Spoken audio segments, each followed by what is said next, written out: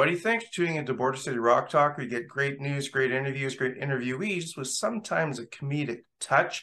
Before we get my guest on, JJ French, Twisted Sister, please hit the like button and subscribe to the channel, or JJ might kick your ass. Not true, JJ. How you doing?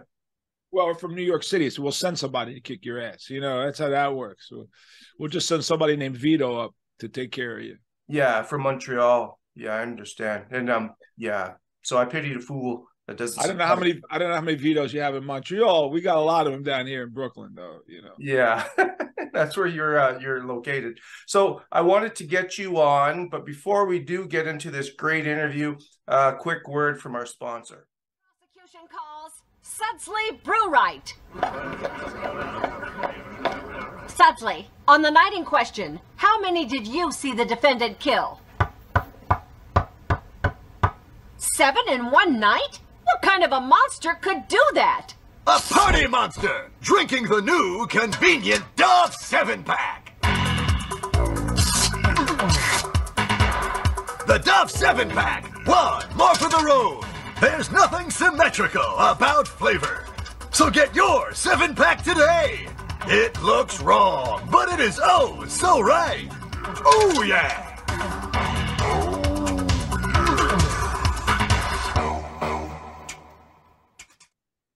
So, JJ, so just to rehash a bit, obviously, Twisted Sister, everybody knows, everybody's coming to this interview for that. My favorite song, as I told Dee recently, was The Price. And I just did a little bit of research. I wanted to find out exactly who wrote it and everything. But I came across something interesting. Was it your sister-in-law that kind of gave Dee the price you got to pay part of the lyric? Yeah. Yeah. That was based on a conversation. Well, I'm sure Dee related the story. We were recording You Can't Stop Rock and Roll. We were living in a house in England, Jimmy Page's house, as a matter of fact. We were recording in Jimmy Page's studio. And we were isolated. And we were away from our families because we didn't have much of a budget and couldn't afford to bring people over. And Dee had just had a son, so he was really lonely and missing his family.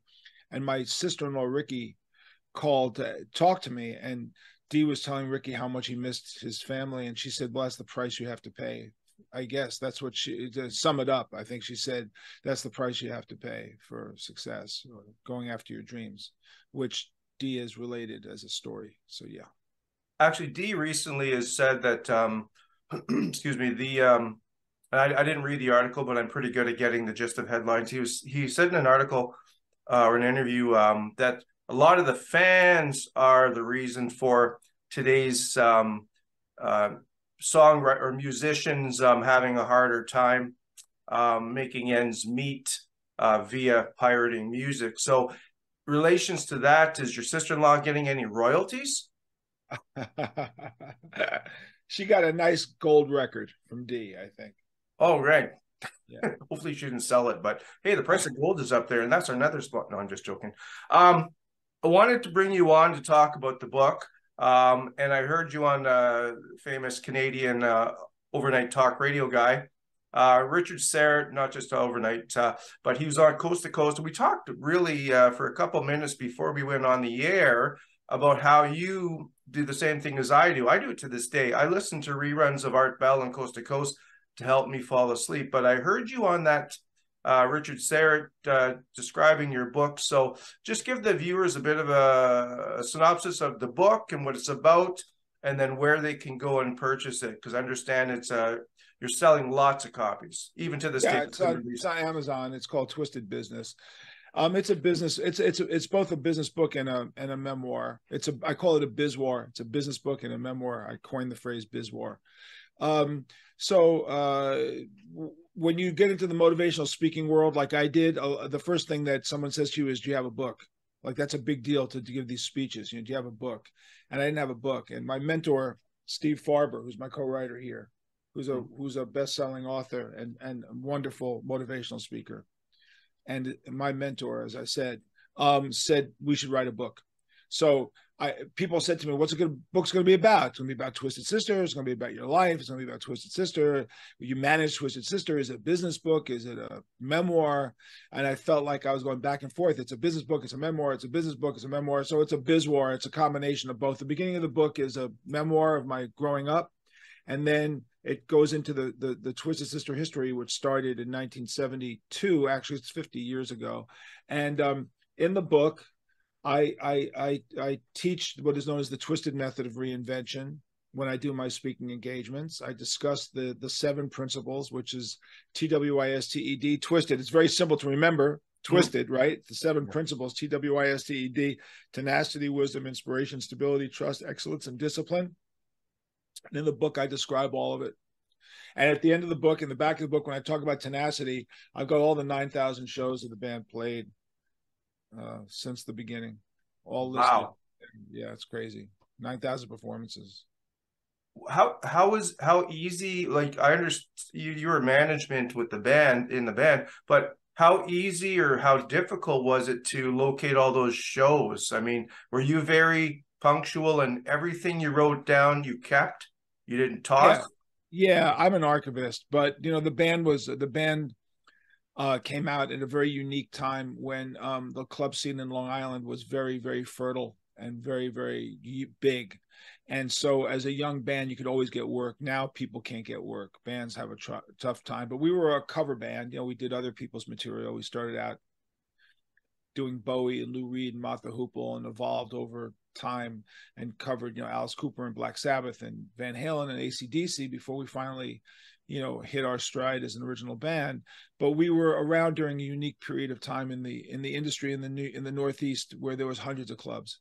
And as you became more popular, you made more money. So we were able to become very successful and make money while we were pursuing our dream of a record deal. That does not exist today. But back in those days, you could easily work 250 nights a year. You could work every day of the year if you wanted to. That's how much work there was available. That's how many clubs there were. And if you wanted to work 7 days a week every day, you could, because that's how much. And the clubs were within a 50-mile radius of each other. So we're not talking about driving, you know, hundreds of miles to a show. Mm-hmm. We're talking like, look at Manhattan, draw a 50-mile radius from Manhattan, and you've got, you know, back then 1,000 clubs that you could play at. And the clubs took a little longer than an hour to get to. So it was very simple to do it. Very unusual. Never happened again. It was a certain period of time that enabled us to learn our craft. So in the Brooklyn area right now, what percentage would you say has the club live music industry tapered off or died? Well, that's an interesting question. You know, when a 20-year-old musician comes to me and says they want advice, and I said, my life and your life is not the same life. And they go, what do you mean? I said, well, our world and your world are not the same world. When we started out, gasoline was only 23 cents a gallon. Mm-hmm. Nixon was president. There was hundreds of clubs. You could rent a house for $300 a month. You could rent a truck for $25 a week. You made $150 to $300 a night, so you could easily afford everything because everything was so cheap. And there was a record industry that you could aspire to become connected to. That doesn't exist today. Gas is $5 a gallon. A house rental's $3,000 a week. A truck rental's $300 a week, and you're still making the same $150 to $200 a night. I don't mathematically know how you do it. Well, I kind of do. I do know you have to be social media. You have to be on top of social media, and you have to be able to sell merch at these clubs. But in our day, you didn't have to sell merch. The clubs were packed, and the clubs were huge. I put this in perspective. You go to a local bar, has 200 people in it, right? You think it's a big bar, right? You think that's big, 250, 300 people. That's a lot of people in a bar. Let me tell you something. The smallest bar we played in held 300 people. The biggest bar we played in held 5,000 people to see cover bands. Can you even wrap your head around that? That does not exist anymore. Right. So you could work your way up and play these gigantic rooms and carry a huge PA system and a huge crew. And that does not exist any longer. So it's very hard for a young person to relate to me, especially when a young person says to me, well, when I say to the person, how many years has your band been together? And they go, oh, 2 or 3 years. And I said, well, how many shows have you played in 2 or 3 years? And they'll proudly tell me 50 to 100 shows. Like that's big, like 50 to 145-minute shows. I can tell you that in the first 30 months of Twisted Sister's existence, from March 73 to the end of August 75, we played 3,450 performances at that point. Think about that for a second. Now, so it's 5 shows a night, 5 40-minute shows a night, 6 nights a week.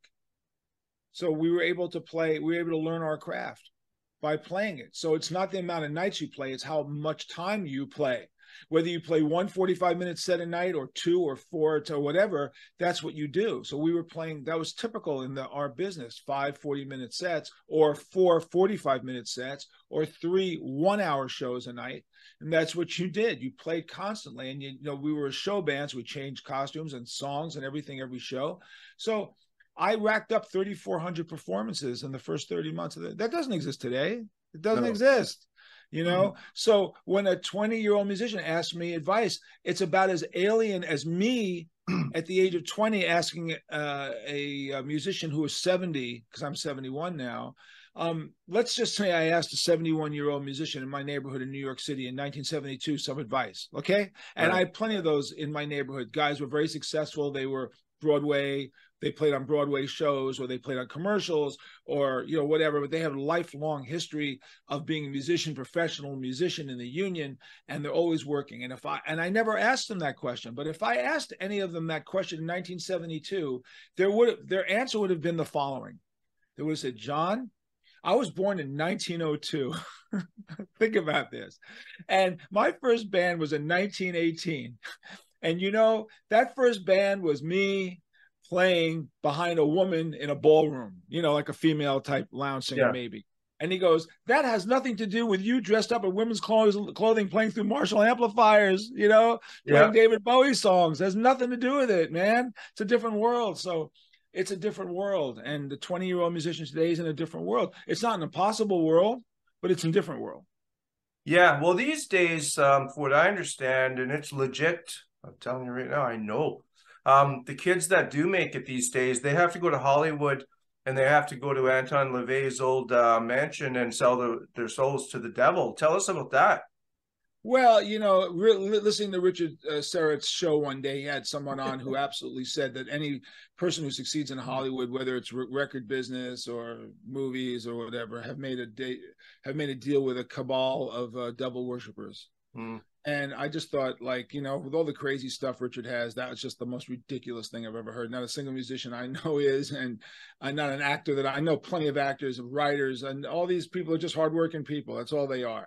No one's made a deal with the devil. It was one of those horrible cliched responses, and I got upset, and I sent Richard an email, and I said, I want to debunk it. I want to call out that person. That's a toxic statement to make, and it's nonsense, and it's just more conspiratorial bull. Can I curse on this thing? It's just conspiratorial. You can swear all you want, man. It's conspiratorial bullshit. It's nonsense, and I got sick of it.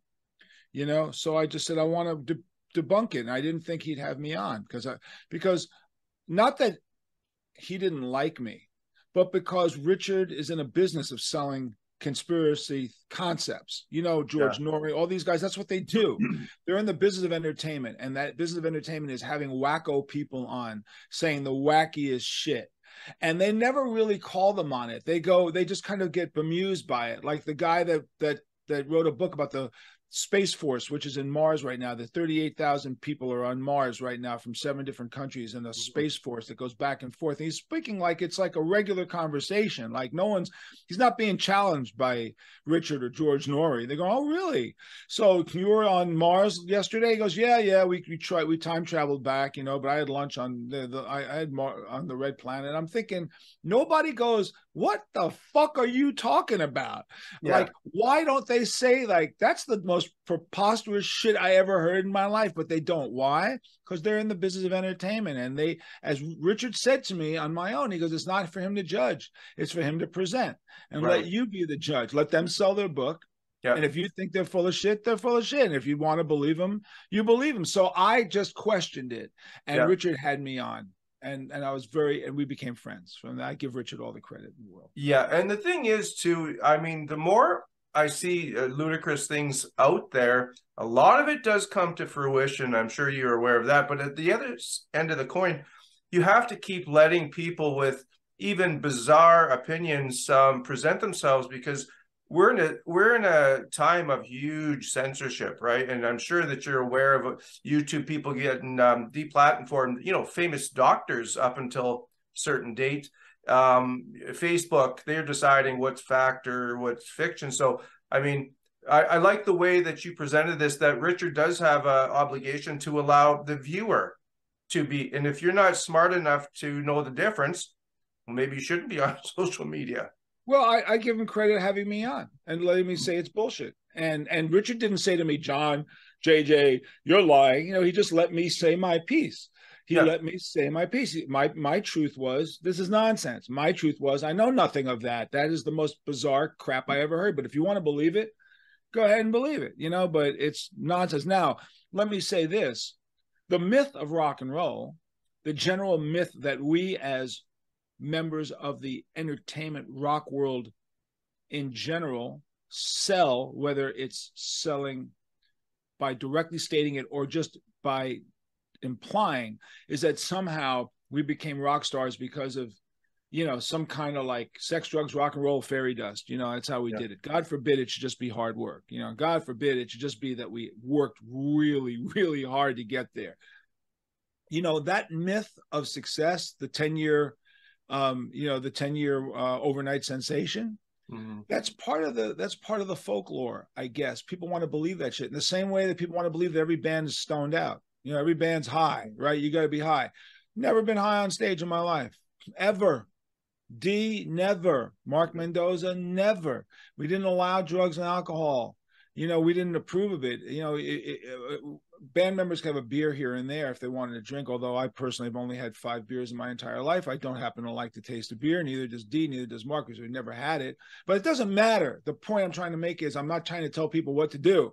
Yeah. You do what the hell you want to do. I don't care. But if you think I made it because I'm wasted on cocaine, right? And I made some deal with like the devil, I am not going to support that theory. I'll debunk it. I'll debunk it right away and go, it's total bullshit. If people ask me, you know, hey man, you guys seem like you're wasted, I say, really? How could I be wasted and work as hard as I did to make it? I did 9,000 shows. How could I do 9,000 shows fucked up? I mean, how could that happen? I mean, think about that rationally for a second. You know? How can you play guitar solo, you know, seamless every night, 7 days a week without missing a note? But some people can. So you read the Eric Clapton book. He's a high-functioning alcoholic. I happen to love Eric Clapton. I read his book. It was very depressing to see how bad he fell, but, you know, he eventually cleaned himself up. But he was a high-functioning alcoholic. There are high-functioning alcoholics. Our original bass player, Kenny, who's on my podcast this week, as a matter of fact, I had him on. He's a wonderful human being. I love the man. Great, probably the best musician we ever had is our original bass player, Kenneth Harrison Neal. Kenny was a high-functioning alcoholic. I didn't know he was an alcoholic. And when he finally told me he was an alcoholic, we concluded that working in bars is not a good place for an alcoholic to be working in. Right. You know, to save his own life. Yeah. So when he left the band, I said, Kenny, you need to save your life and not be in, you know, we weren't famous yet. We were playing in the bars, but God knows he needed to save his life.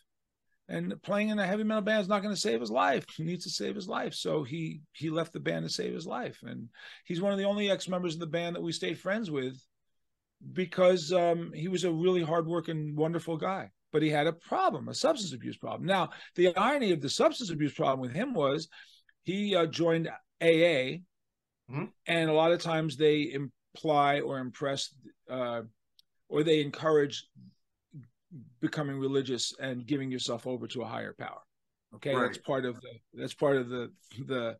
I don't want to misstate what AA is. I don't want to misstate what friend of Bill means, and I don't want to in any way denigrate the great work they do to saving people's lives. All I'm saying is that in general, I understand that they encourage giving yourself over to a higher power that can help you, you know, get over your alcoholism and deal with it. The God of your understanding.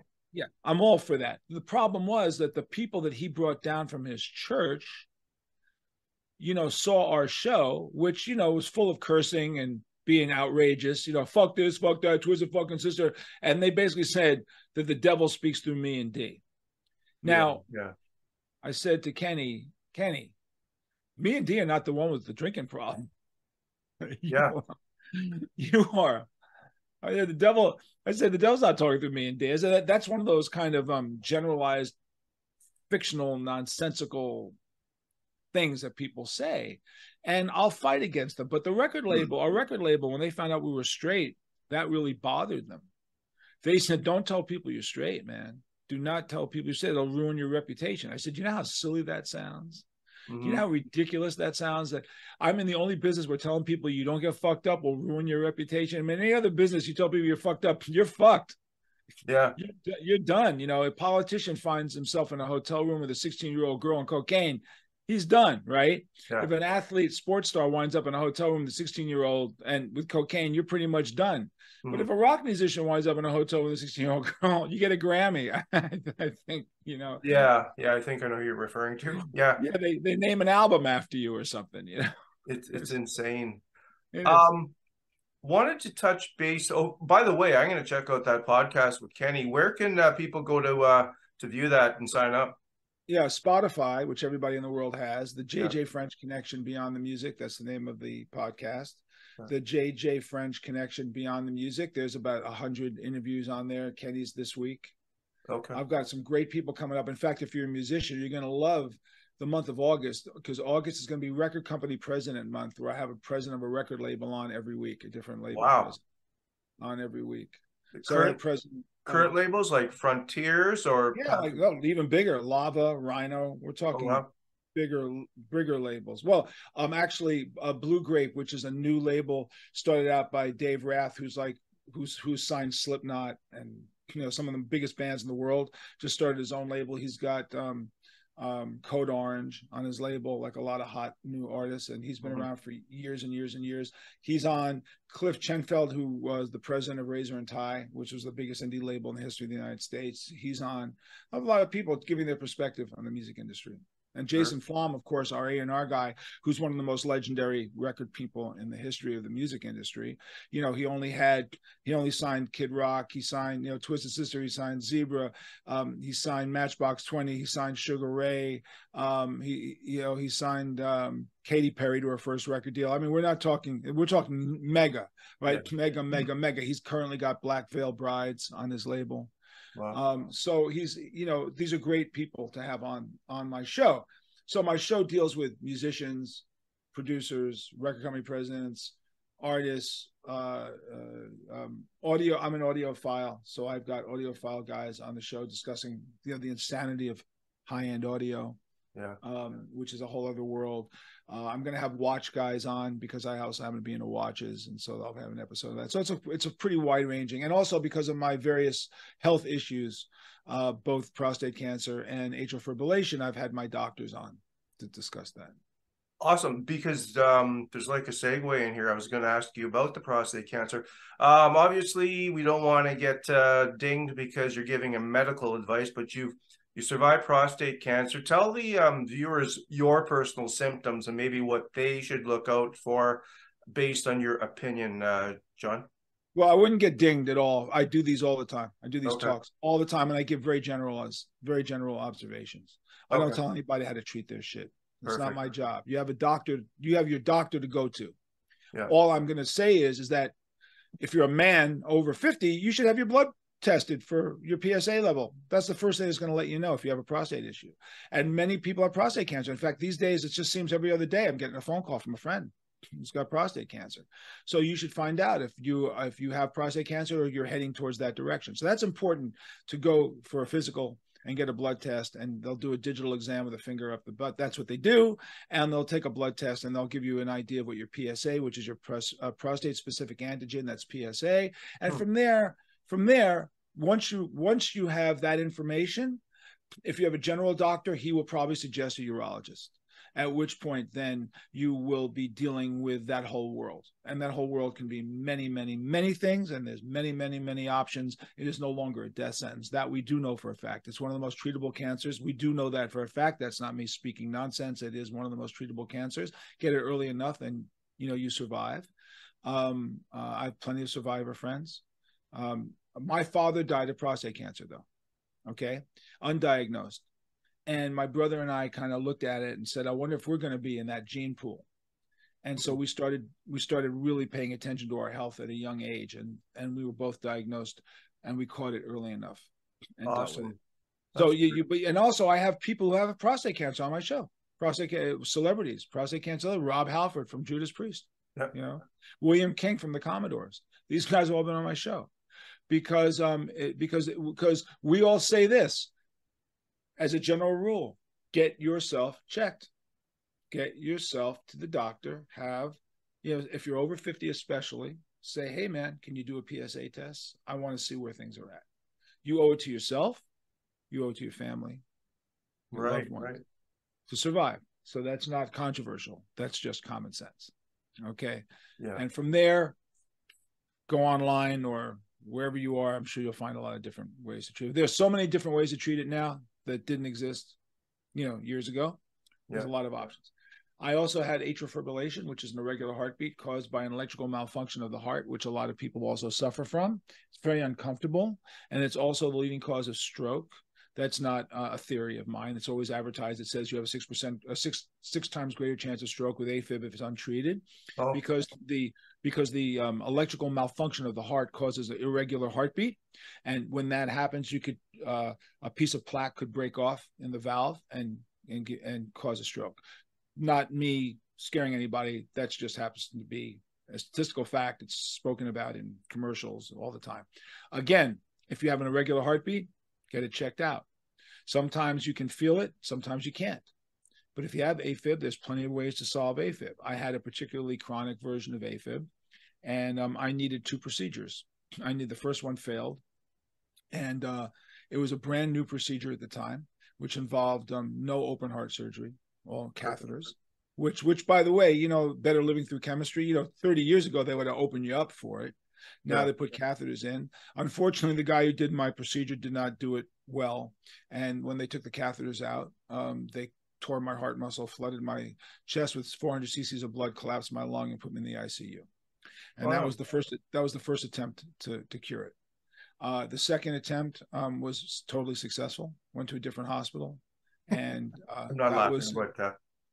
I'm sorry? I'm not laughing. It's just that you said the first attempt by the first individual was unsuccessful, but the second attempt was successful. We went to a different doctor. Yeah. Different hospital, different doctor. Yeah. I don't want to get into I've told that story. I'm not going to specifically state it so that you don't feel that you're in a situation where I'm not going to mention the doctors. I'm not going to mention the hospital. No, for sure. I will just say this as a general rule. If you got health issues, don't stick your head in the sand. Research them. Perfect. Speak to your doctor, do research and ask questions, and then eventually a solution will appear, because you've done your research. It's everybody that has any kind of health issue will do that. Your doctor says, you got this, what are you going to do? You're going to listen, and then you're going to go check it out. You're going to talk to friends, go online, which everybody does. Atrial fibrillation is also a disease that's curable mostly now, which is great.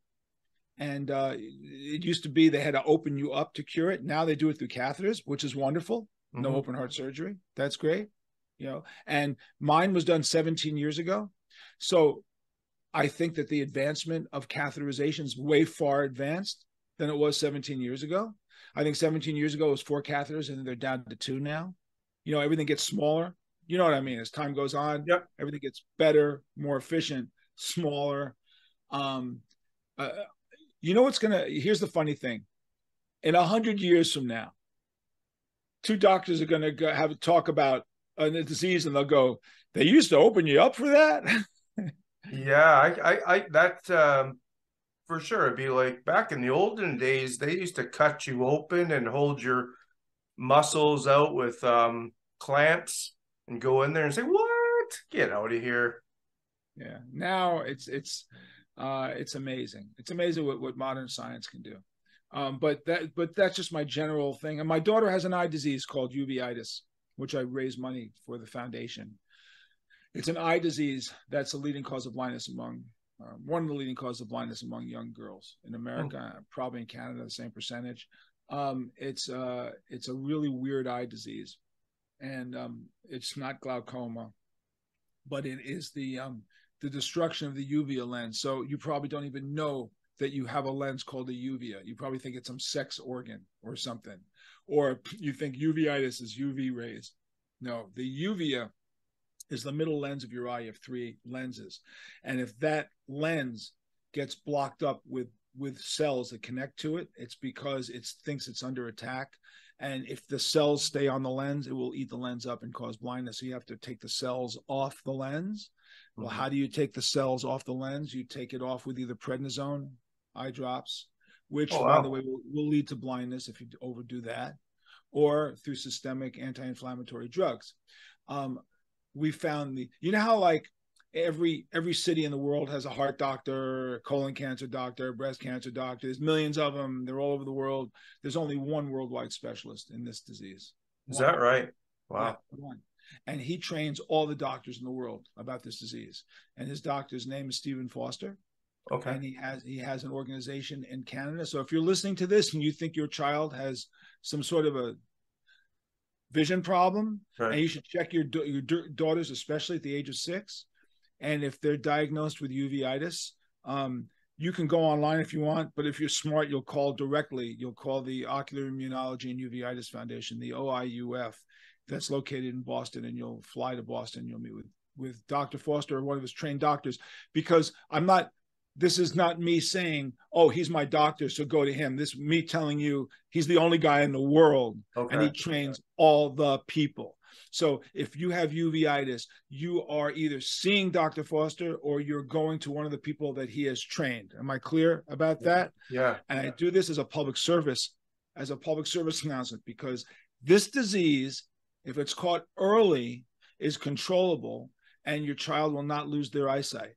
But if this disease hits your child at the age of 6, which is when it hit my daughter, and we did not get to a doctor until she was 9, when she started to actually know the symptoms because she was having vision problems, the damage done in that 3 years is irreparable. Wow. So my daughter was caught roughly 6 months after the disease hit.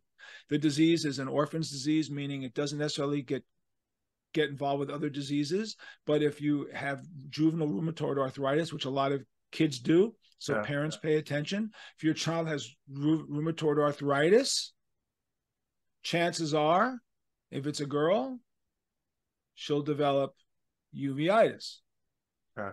As a father, I am just telling you, you love your kid, pay attention. That's all. Pay attention. So those doctors, they're all on my podcast. My daughter's uveitis specialist on my podcast. Yeah. My cardiologist is on my podcast. My urologist is on my podcast, because I am trying to educate people. Yeah. And save lives. I'm not promoting one thing or another. Yeah. I'm promoting knowledge. Well, I wish I would have known about Dr. Foster when I was growing up, because quite often I would be calling into work saying I'm having a problem with my vision. I'm not coming in today. And they would say, you know, what's wrong? And I'd say, well, I just can't see myself coming in today. So what ultimately happened? John, you didn't get the joke. Oh, I can't see myself coming. Oh, I'm sorry. I missed a bit of your humor. It's that Canadian thing. I'm sorry. Well, yeah, the Canadian. And I've got a deadpan way of delivery. Sometimes you do. I'm here talking about some really serious shit. Like, I can't see myself coming in. Okay, I got it. Well, hey, John, thanks for your time. I've got just a couple quick things here for the viewers that are going to be interested. Do you play any shows musically in the Brooklyn area, aside from a Twisted Sister engagement here and there, or is that part of your life out now, and you're focusing more on your motivational speaking? I'm concentrating on the speaking engagements, but I will show up as a special guest with people when they ask me to. Oh, okay, perfect. And I'm actually in Manhattan, not Brooklyn. I kind of use Brooklyn because it's just a funny, because there's a lot of funny jokes about Brooklyn. Like, you know what the Brooklyn alphabet is? Do you have any idea? No, I never heard that one. fucking A, fucking B, fucking C, fucking D. That's the Brooklyn alphabet. Okay. So that's great. So anyway, I'm in Manhattan, and I have plenty of musician friends, and if they ask me to come around and jam or show up at a gig, I'll show up and play a song or two. But in general, I don't play. Okay. What's the opposite of unsubscribe? Subscribe. Everybody subscribe to the channel for these great interviews from great interviewees, just like JJ French. Go out and get the book. And last question, I think I said that 3 times ago, but this is the last question. Favorite Canadian musician, rock star, talent, who would you say? Well, you know, I'm a Joni Mitchell fan. I'm a Bryan Adams fan. The band. I consider the band one of the greatest rock groups in the history of the music industry. Mm-hmm. Levon Helm, you know, all those guys. It was a Canadian band. Robbie Robertson, if I'm not mistaken, a Canadian band. I think they're one of the greatest bands ever. Yeah. You have an audio company called Sim Audio in Canada, which is one of the greatest high-end audio companies in the world. I'm having to be friends with those guys up there. They're extremely talented. I love Canada. Twisted Sister had an amazing career in Canada. We sold more records per capita in Canada than any other country. I read that, yeah. Yeah, when you sell 1 million records in America, you sell 100,000 copies in Canada. We sold 3 million in America, sold 700,000 copies of Stay Hungry in Canada, for example. But I will tell you one of the really quickly funny touring story. Yeah. So Twisted Sister around 2012, 13, around there, we played in Edmonton. We played a outdoor music festival in Edmonton, 2-week-long festival with a lot of artists. And we were just driving through and we were set up. When we get to the back area of this particular area, now if you can picture, the Edmonton Mall is gigantic, right? And the area around it is gigantic. So they had like mini theaters set up all around, I guess, because there was hundreds of thousands of people walking around in this 2-week outdoor mall. And we pull up in the backstage area, and the trailer directly across from us had the band name on the door, like our name says Twisted Sister. Mm-hmm. And what it said was Bob the Builder. And I went, is that a band? Like, I didn't know, right? So I thought, oh, that's got to be like an alternative rock band, Bob the Builder. Like, what do I know? Right? Sounds cute, Bob the Builder. Got to be an alternative band, because, you know, you got a lot of interesting bands there. You know, Triumph is there. Bachman. By the way, Bachman Turner Overdrive, and guess who are another. Yeah. The more I think about Randy Bachman, the more I think about Burton Cummings. I can start telling you about musicians who I really loved and loved to listen to. But anyway, it says Bob the Builder. So I went, it says security guard. I go, what is that? He goes, it's a television show for kids. And I go, what is that doing? Is there a performance going on? What is that? What is the fuck is Bob the Builder? He goes, oh yeah, he's on now. So I walk over to this backstage area, I walk up, and there's the guy, Bob the Builder, with his, I guess, his marionettes, whatever the fuck he's got. I don't know exactly what it is, but the whole point is that there's 20,000 4-year-olds in the arena with their parents. And I am freaked the fuck out going, that is who we're playing to today? Like, we're Bob the Builder is the opening act of Twisted fucking Sister. Are you fucking kidding me? So I walk over to the promoter, I go, what the fuck? We're going on after that? And he goes, trust me, you're going on in 3 hours. They will all clear out, and 20,000 dirtbags will replace them. They're all out there. They just haven't been in here yet, you know? So I immediately put a hoodie on and walked the whole perimeter and saw, you know, like metal people, saw my people. Everyone's wearing, you know, motorcycle jackets and, you know, jean jackets and all that shit. And I'm like, yeah, my people. So, you know, in the 3 hours in between Bob the Builder and us, all the parents left with their kids, and all of our fans came in. That was just one of the weirdest things. That'd be a great title. Bob the Builder opens up for Twisted Sister. Yeah, that's it. Well, they did. Bob the Builder. Bob the fucking Builder. Well, the reason I was pointing up here, and I don't have any patience today to edit anything in there. You know who that is? I was asking you, a famous Canadian.